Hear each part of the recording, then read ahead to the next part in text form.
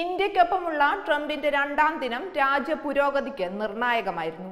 2 ദിവസത്തെ സന്ദർശനത്തിനായിരുന്നു American president Donald Trump ഇന്ത്യയിലെത്തിയത്. $1 billion പ്രതിരോധ ഇടപാട് ഉൾപ്പെടെ 5 കരാറുകളിൽ ഇരു രാജ്യങ്ങളും ഒപ്പുവെച്ചു. സൈനിക ഹെലികോപ്റ്ററും മറ്റ് ആയുധങ്ങളും ഇന്ത്യക്ക് നൽകാൻ ധാരണയായി. ഇന്ത്യയുടെ ഡിജിറ്റൽ എക്കണോമിയിൽ യുഎസിന് നിക്ഷേപിക്കാൻ അവസരമുണ്ടെന്നും മോദി നേരത്തെ പറഞ്ഞിരുന്നു. American president Donald Trump India സന്ദർശിച്ചതിലൂടെ ഇന്ത്യക്ക് പുതിയ നേട്ടം കൈവന്നിരിക്കുകയാണ്. 5 കരാറിൽ ഒപ്പുവെച്ചതോടെ വൻ പ്രതിരോധ ഇടപാടുകൾക്ക് തുടക്കം കുറിച്ചു. രാഷ്ട്രപതി ഭവനിലെ സ്വീകരണമായിരുന്നു ആദ്യ പരിപാടി. തുടർന്ന് രാഷ്ട്രപതി ഭവനിലെത്തിയ ട്രംപിനും ഭാര്യ മെലാനിയ ട്രംപിനും ആചാരപരമായി സ്വീകരണമാണ് നൽകിയത്. തുടർന്ന് രാജ്ഘട്ടിലെ മഹാത്മാഗാന്ധി സമാധിയിലെത്തിയ രാഷ്ട്രപിതാവിന് പുഷ്പാർച്ചന നടത്തി. രാഷ്ട്രപതി രാംനാഥ് കോവിന്ദും പ്രധാനമന്ത്രി നരേന്ദ്രമോദിയും ചേർന്ന് അമേരിക്കൻ പ്രസിഡന്റിനെ ഔപചാരികമായാണ് സ്വീകരിച്ചത്. അശ്വാരൂഢ സേനയുടെ അകമ്പടിയോടെയാണ് ട്രംപിനെ രാഷ്ട്രപതി ഭവനിലേക്ക് ആനയിച്ചത്. 3 സേനാ വിഭാഗങ്ങളും ചേർന്ന് ട്രംപിന് ഗാർഡ് ഓഫ് ഓണർ നൽകി. രാഷ്ട്രത്തലവന്മാർക്ക് നൽകി വരുന്നതിൽ മികച്ച സ്വീകരണമാണ് ട്രംപിനും മെലാനിയ ട്രംപിനും സംഘത്തിനും രാഷ്ട്രപതി ഭവനിൽ ലഭിച്ചത്. രാഷ്ട്രപതി ഭവൻ അങ്കണത്തിൽ 6 ഓഫീസർമാരും 150 സൈനികരും ചേർന്നുള്ള ഗാർഡ് ഓഫ് ഓണറും അമേരിക്കൻ പ്രസിഡന്റ് പരിശോധിച്ചു.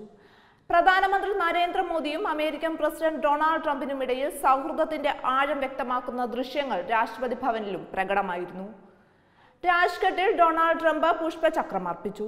വെള്ളപുഷ്പങ്ങളാൽ നിർമ്മിച്ച റീത്താണ് ട്രംപും മെലാനിയ ട്രംപും രാജ്ഘട്ടിൽ സമർപ്പിച്ചത്.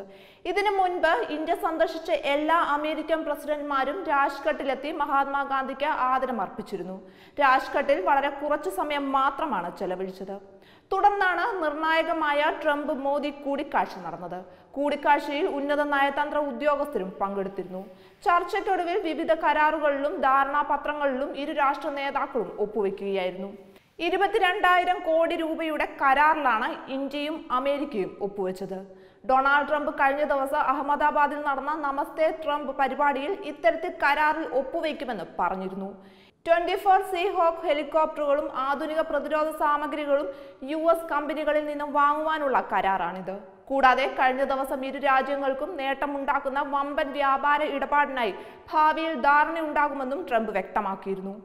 US എംബസിയിലെ സ്വകാര്യ ചടങ്ങിൽ ട്രംപ് പങ്കെടുക്കും. ട്രംപിനൊപ്പം ഭാര്യ മെലാനിയ ട്രംപും മകൾ ഇവാൻക ട്രംപും നമസ്തേ ട്രംപ് പരിപാടിയുടെ ഭാഗമായി അഹമ്മദാബാദിൽ എത്തിയിരുന്നു.